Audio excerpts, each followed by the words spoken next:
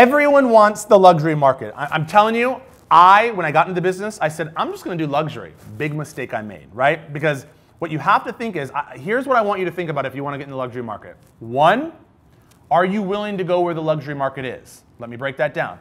Charity events, right? Galas, country clubs. It's expensive to be a luxury agent. It's not cheap, I promise you. There's no champagne vacation on beer budgets in the luxury market. It doesn't happen like that. What I'm telling you is you have to actually go where the people are.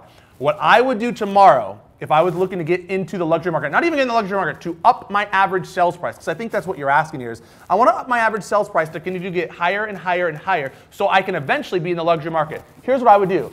I'd say go after the business people, right? Business people know other business people, and usually business people know people who have money, which if they have money, they have a higher sales price. You have to go where everyone else is going in that realm, right? You got to do it. And so that's what I'd say is number one. I would do a lot of things. I'd go to and put all my money at a business bank and talk to the people there because they know other business people because they're marketing to businesses to get their money to be a business banker. I mean, guys, you have to really focus on where your clientele is, right?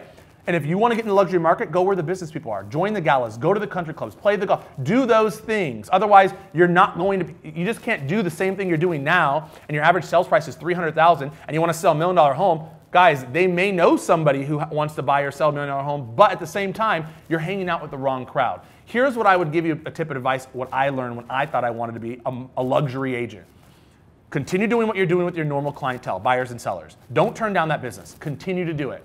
But start to set a 24-month plan of I'm going to start to diversify my normal business and try to get into the real estate market as far as luxury is concerned, and I'm going to meet business people. I'm going to join business banks. I'm going to do the stuff where businesses are booming. And from there, what you can do is you can actually find people who are going to be luxury buyers. You're going to find people who are luxury sellers. Or at least you're going to find people who have a higher sales price, which eventually is going to lead you to the luxury market. To me, that's the best advice I can give you. Truly, go where the people are at.